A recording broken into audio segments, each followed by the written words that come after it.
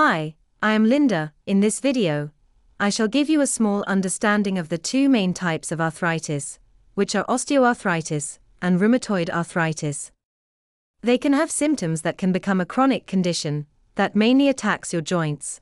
The symptoms can include inflammation, stiffness, and pain that eventually causes a reduction of movement. Arthritis is the most common type of disease worldwide, with over 100 different types.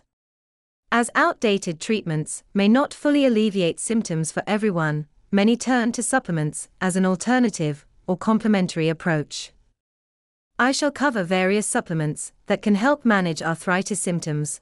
Also, I shall go into each supplement and their efficiency and safety. But you should see your healthcare professional before starting any supplements, as they can clash with your prescribed medication. The two common type is osteoarthritis. This is also called a degenerative joint disease, where cartilage wears down over time. The affected joints can be knees, hips, hands, and spine, with symptoms of pain, stiffness, swelling, and decreased range of motion.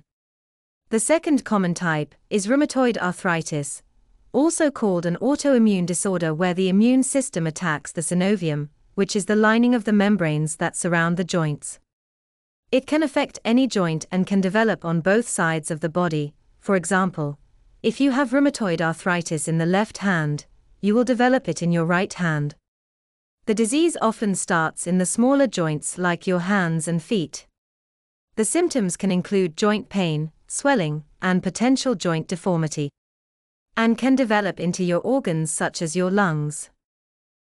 For the rest of the video, I shall explore 10 common types of supplements that can help with different types of arthritis. The first one is glucosamine. It is a natural complex compound that is found in your cartilage, which is the tough tissue that cushions joints. Chondroitin is a major section of cartilage that helps it retain water. There are several types of glucosamine. One is glucosamine sulfate. This can also delay the breakdown of the cartilage and repair the damage. The studies show that there is a mixed result.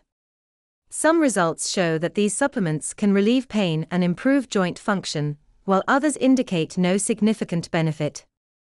Also, a randomized trial showed that these supplements have modest pain relief in osteoarthritis, but the effect size was often small. The safety of glucosamine and chondroitin can generally be considered safe for long-term use. But there are some side effects such as stomach upset, headache, and skin reactions. Number 2. Omega-3 fatty acids. This is found in oily fish such as salmon or sardines. They have anti-inflammatory properties that help with inflammation. This type of fatty acid also reduces the inflammation called cytokines, which are small proteins that help with the control of the growth and immune system cells, also blood cells.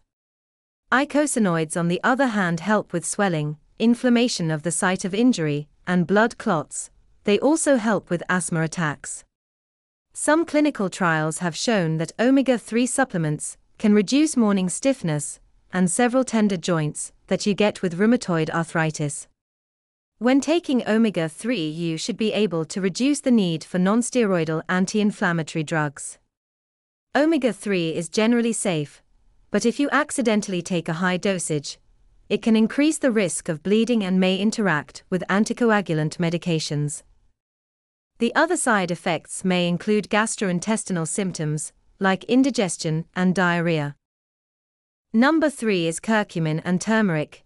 Curcumin is the active ingredient in turmeric, which has strong, powerful anti-inflammatory and antioxidants. It prevents molecules that are involved in inflammation.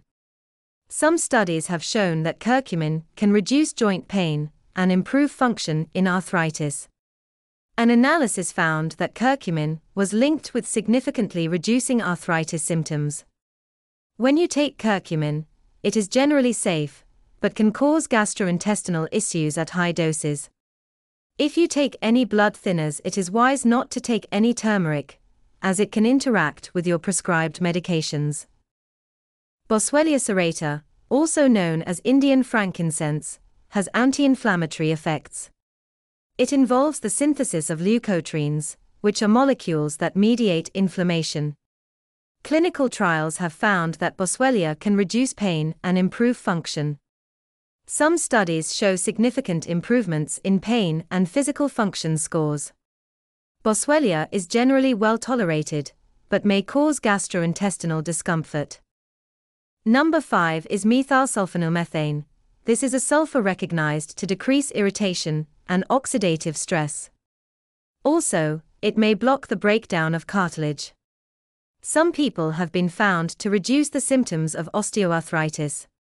This has minor side effects, such as nausea and diarrhea. However, larger security measures have not yet been studied. Number 6 is SAMe, which has anti-inflammatory properties and helps with the cartilage. Also has pain-relieving impacts. It is successful in decreasing the effect of osteoarthritis and relieving joint function.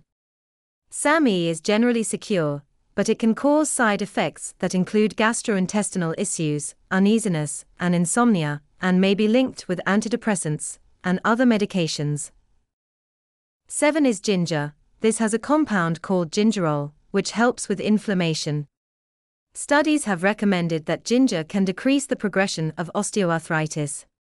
Some clinical trials have established a direct link between decreasing the symptoms and making steps in mobility. The side effects of ginger can cause acid reflux and mouth irritation. Also, it may be associated with anticoagulant medications. Number 8 is vitamin D. This D vitamin helps with bones and the digestive system. If you have a deficiency in vitamin D, it means that you may be vulnerable to rheumatoid arthritis. The advantage of vitamin D is that it decreases the signs of rheumatoid arthritis.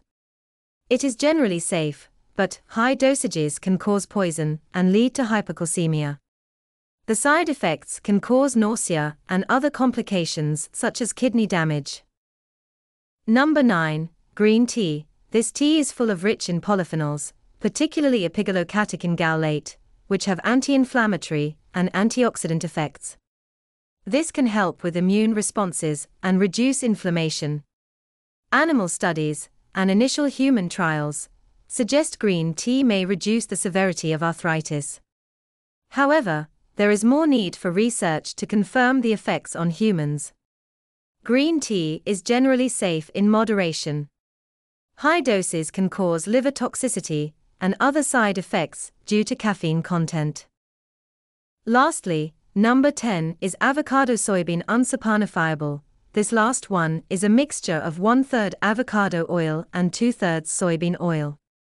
It is believed to reduce inflammation and promote cartilage repair. Clinical trials indicate that it can reduce pain and improve function in osteoarthritis. Analysis showed a significant improvement in pain and physical function. This is also generally safe with few reports of side effects, but long-term safety data is limited. The conclusion to supplements for managing arthritis symptoms is widespread, and various options are available with differing degrees of efficiency and safety profiles. While some supplements like glucosamine, chondroitin, and omega-3 fatty acids have a considerable amount of research supporting their use, others like ginger and green tea are supported by developing evidence but require further investigation. 5 quick facts on how to use supplements carefully. The first one is important before starting any supplements. You should always consult with a healthcare provider, especially if you have existing health conditions or taking other prescribed medications. Number 2. Choose high-quality supplements from reputable sources to ensure safety and efficacy. Number 3. Regularly monitor symptoms and side effects.